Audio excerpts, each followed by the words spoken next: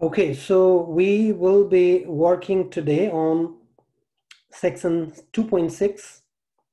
It's about second derivative and concavity. So in these sections, what we do is we first learn how to determine a function is increasing or decreasing. And then we'll discuss another very important concept regarding the shape of the graph of a function. For example, if the graph curves, does it curve upward or downward? Okay, this is what we call concavity. So you see that sometimes the graph is like this. From here to there, the graph is concave down. And this side is concave up, right? So this side is concave up, concave down. So that is another concept that we'll be talking about. But before that, let's begin with increasing and decreasing function. Okay, so here is the definition. Increasing, a function is increasing when its graph rises as it goes from left to right. That is, a function f is increasing over an interval I if for every a and b in I, if a is less than b, so b is on the right side, a is less than b, then f of a should be less than f of b. So for example, as you can see here, a is here and b is here. So clearly a is less than b. So b is on the right hand side from a. Then the f of a and f of b must be bigger. Then we call it increasing because the graph is going up now. Okay, it's just it's like you are driving uphill. In the same way, decreasing means a function is decreasing when its graph falls as it goes from left to right.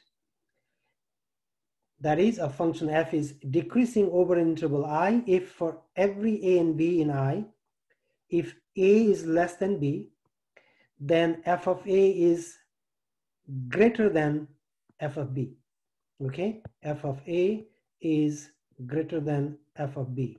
Then we call it decreasing. As you see, the graph is decreasing. We always look this graph from left to right. Okay, one time in the class, when I say, okay, I have this graph here, and then I say that, okay, so the graph is increasing from negative infinitive to, let's say this is A, this is B, it goes like that, A in negative infinity to A, and then decreasing from A to B. As you see, the graph is going down from A to B, and again increasing from B to infinitive. Okay, so when I say that, in my last class, one of my students asked me that, well, I see that the graph is increasing, so this one is going up. How can you say it's decreasing? Well, if you look at from right to left, yes, it looks like increasing, but remember in mathematics, the convention is that we look at the graph from left to right, okay? So left to right, what is happening, going up or down? So keep that in mind. Now, here is one example. So for the figure given below, find where the function is increasing and where it is decreasing. As you can see that the function is going down all the way from negative infinitive. So decreasing from negative infinitive. Okay, when we write the interval, remember we write the x value only. So from negative infinity to 1, it is decreasing. And then it is increasing all the way from 1 to 2. So increasing from 1 to 2. And again decreasing from 2 to 4, as you can see, decreasing from 2 to 4. And again increasing from 4 to infinitive. Okay, we generally write the open interval.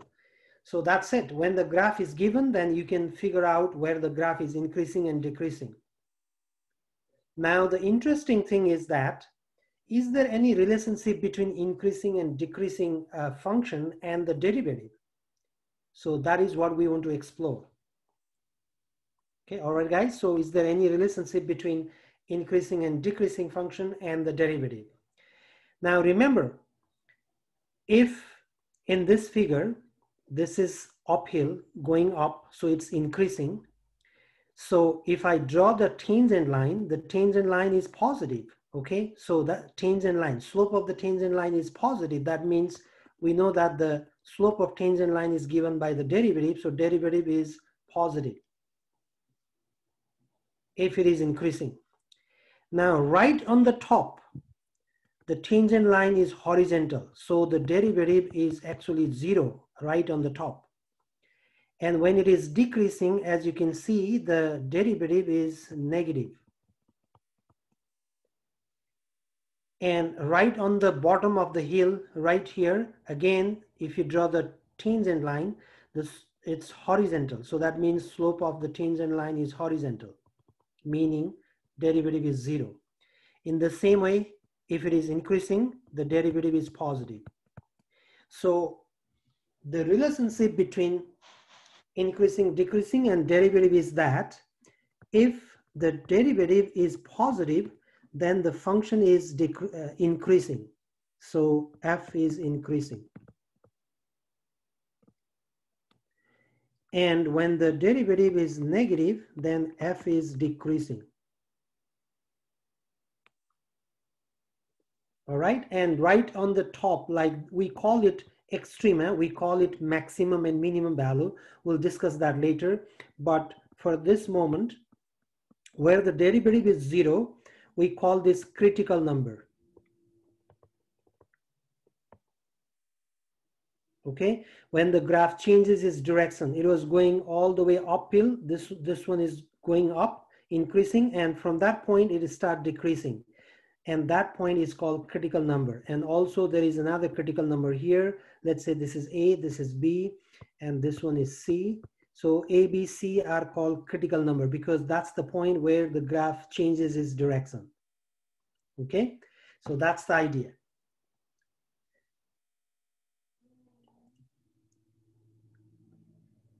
Okay, now let's look at this definition. Critical value or critical number. What does that mean? Critical value of a function f is any number c in the domain of f for which the tangent line at c, f of c, is horizontal, or for which the derivative does not exist.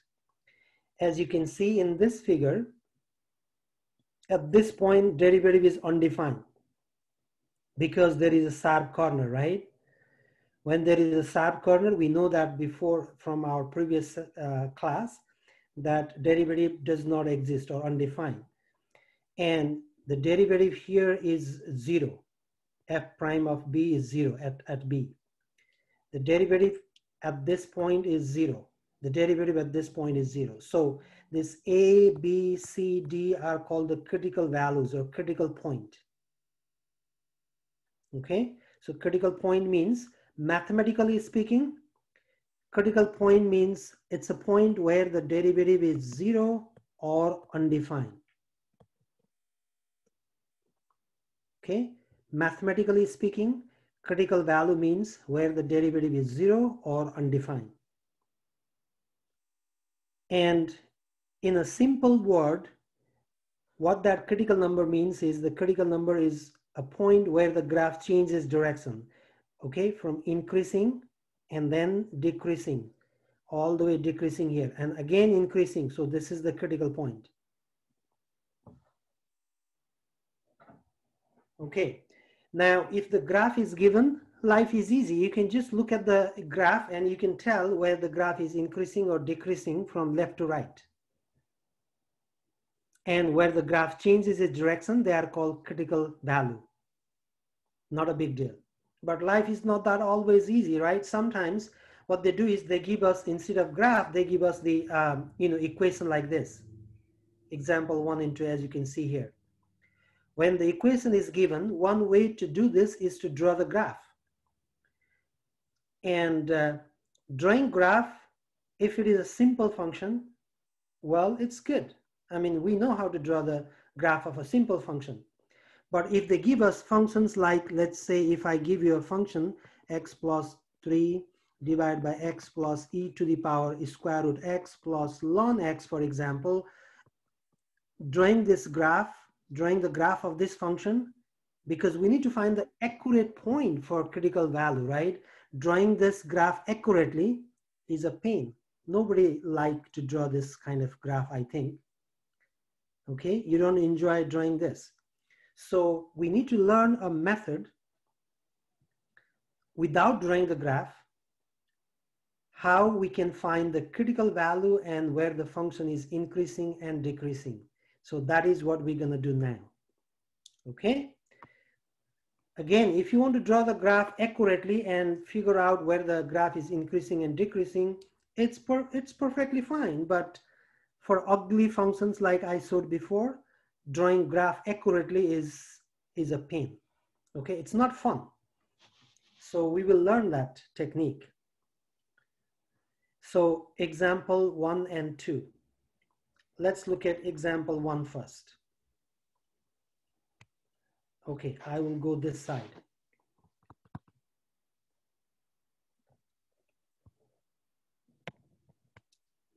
So in example 1, what we need to do is, for each function below, find the critical number, and we need to find the open interval where the function is increasing and where the function is decreasing. So these are the things we need to find.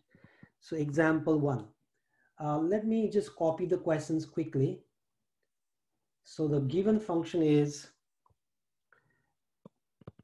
given f of x equals x cubed plus 3x squared minus 9x plus 4. All right. So here are the steps. We follow this 3-step method. Step 1, we find the critical number. Step 2, we put the critical number on number line and divide the number line into section, into interval. And then we choose the testing point and test the point.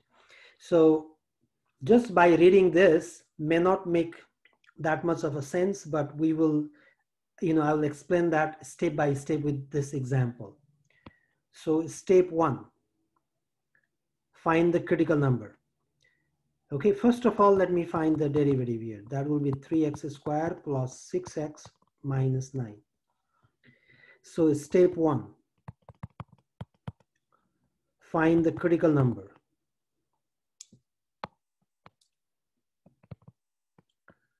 For critical number,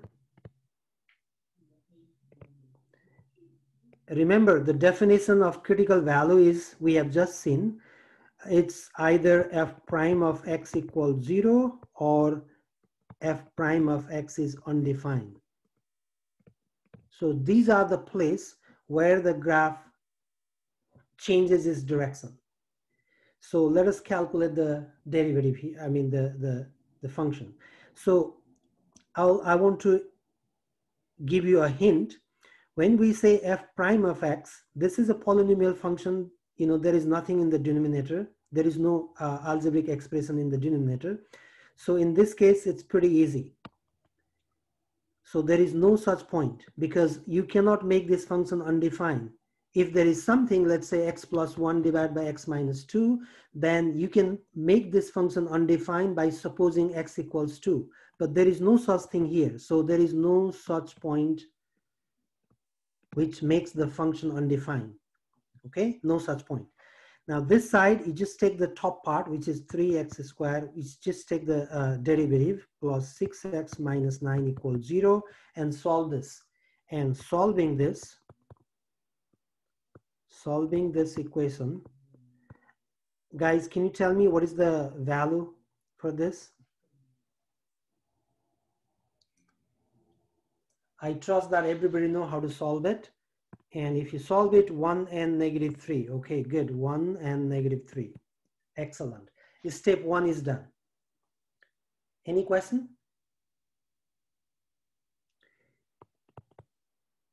Now step 2. So in step 2, you draw a number line. Okay, so what you do is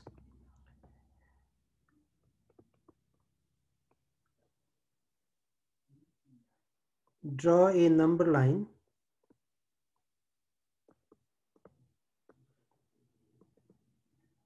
that partition or divide, that is, that is divided by, and I will say, draw a number line and plug in and put the critical number there. Critical number, dividing it into intervals. Okay, so what I mean is, you have a number line here, and then you have one point which is -3, just put it there, and one there, somewhere there in the in that number line. So this is going to negative infinitive, and this side is going to go to positive infinitive.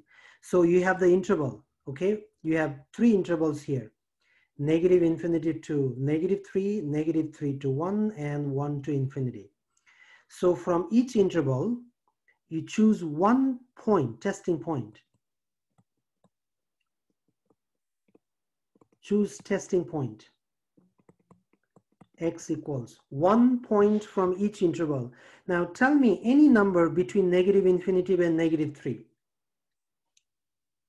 Maybe -4 for simplicity. I'll take -4, but you're free to choose any number. If you want to choose negative, 3425.75, that's fine. But my concern is that try to make life easy by choosing, nice number. Okay, that will make life easy to calculate. And what is the easy number between -3 and 1? 0, I think. But you can choose any number. You can choose -2, you can choose -1, you can choose 0.35724, whatever. But 0 makes life easy. I choose that. And one number from this interval 1 to infinity, which is, let's say 2. Step 2 is done. Step 3. Now plug in the testing point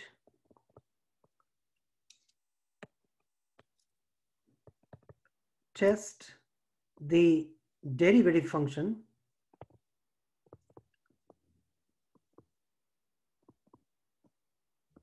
using testing point.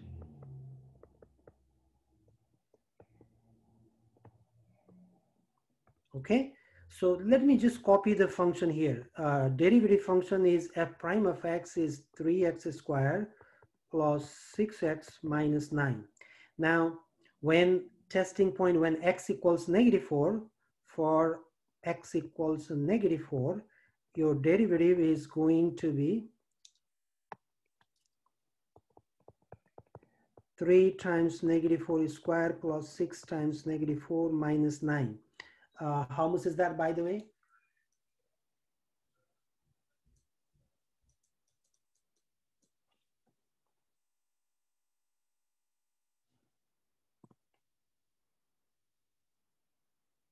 Okay, Q, thank you so much.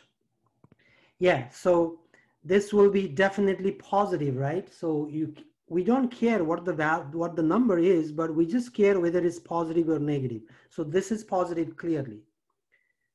So for x equals 0, your derivative will be 3 squared plus 6 times 0 minus 9, which is definitely negative.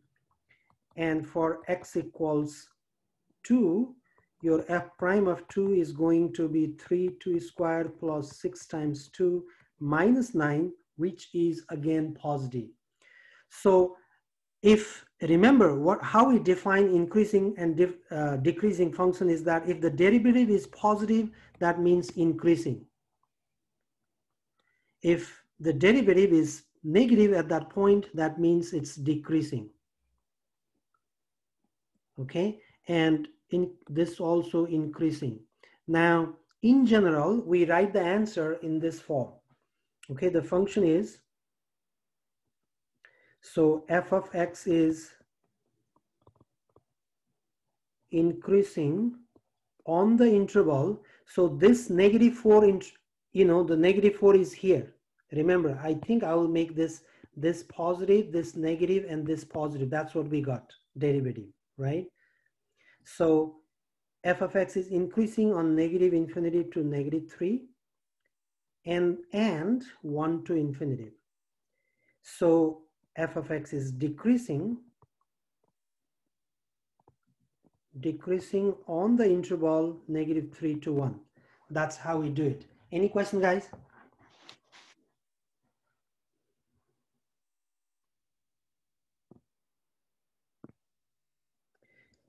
Okay, so let's try one more and then we start our practice test. Okay, example 2. So example 2 is, let me just copy the question first.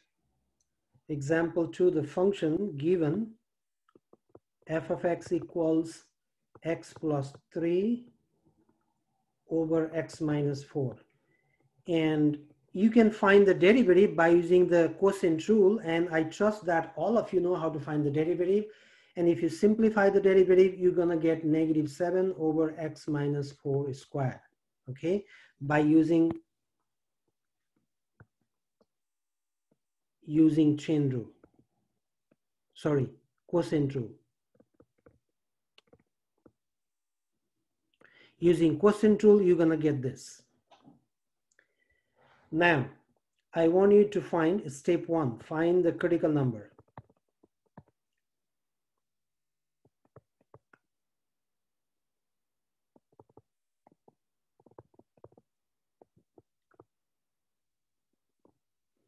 Guys, I leave it to you. It's the exact same process, step by step.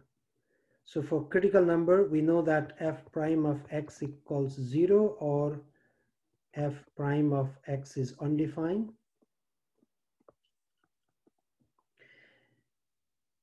This derivative will be undefined only if the bottom part is 0. So that means x minus 4 squared equal to 0, then this derivative functions will be undefined. But this function can never be 0 because on the top there is 7. So -7 can never be 0. So there is no such point. Okay, you cannot make the derivative function 0 no matter how hard you try. But you can make this derivative function undefined by putting the denominator equal to 0. So from this one, you're going to get x equals 4. Now, what is the critical number? Remember the definition. Critical number is a point in the domain of f of x. In the domain of f of x. So that is the definition.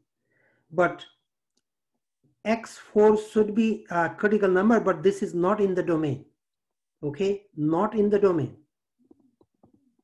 Not in the domain of f of x. Okay, so there is no critical number.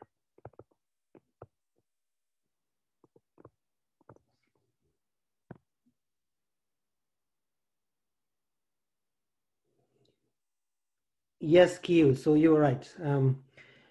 There is no critical number for this function.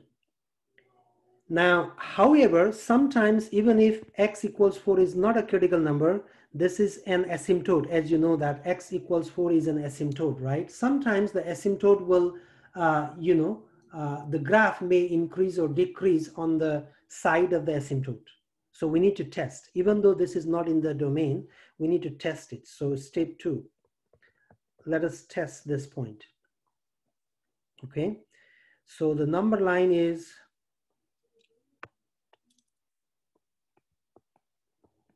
and there is 4 here, negative infinitive and infinitive. So you can choose testing point.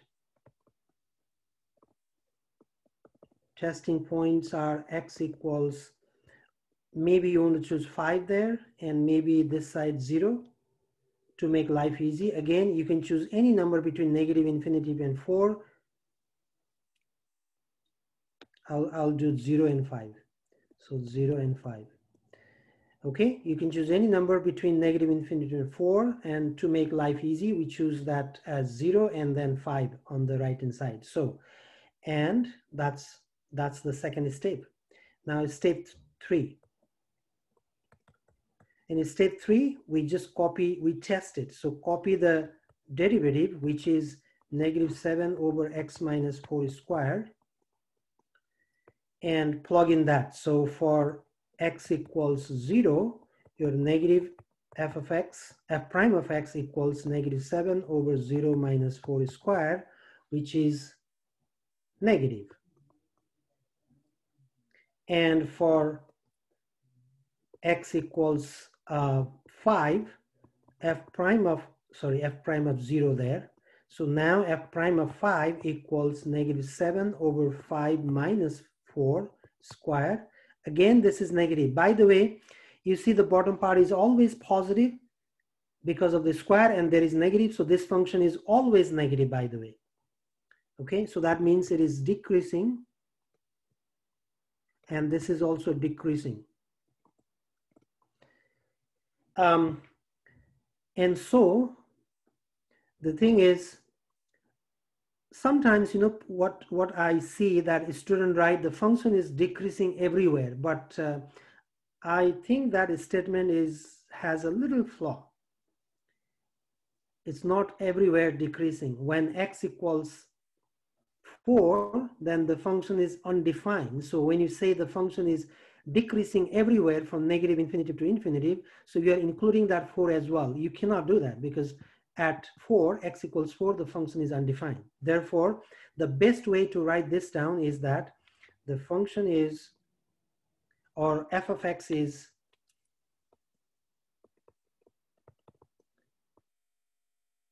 decreasing on the interval negative infinity to 4 and then 4 to infinity, and increasing nowhere.